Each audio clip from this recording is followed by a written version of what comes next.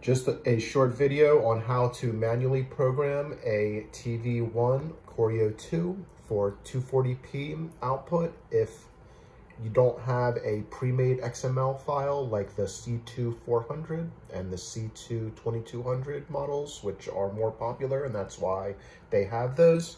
So I'm gonna load Corio Tools Suite here. Sorry for the glare. Configure. My USB to serial programmer cable is set on COM2, so I'm going to do test, and then it'll show up right here, 2355, and I just read all these from it. Don't know if it's needed, but I like having the data that's actually on the unit in the program. So you hit read.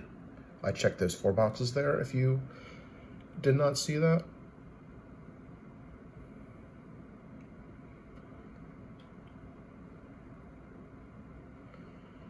This is exciting, I know.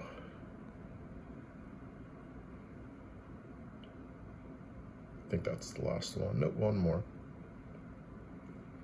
All right, hit OK. I'm gonna move this over here for a second because I'm going to pull up the Word document linked in my tutorial that has all of the manual timings. So back to the Corio2 program, resolution.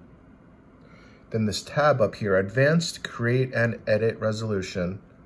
This is where you're going to manually type in all these numbers here from pixel clock on top all the way down to vertical polarity negative.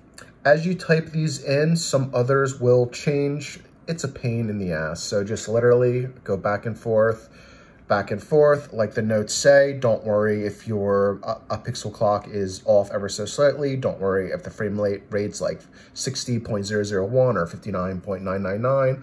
It's perfectly fine.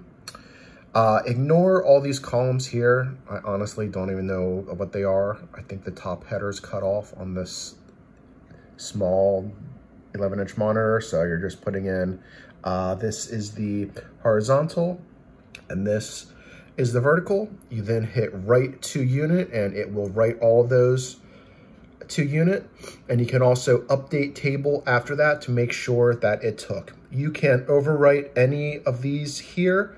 Most recently, I've been doing like like a 640 by 480 at like 67 or something, which I don't even know what takes 67, so that's why I have been overwriting that one. And that is it. Hope this helped.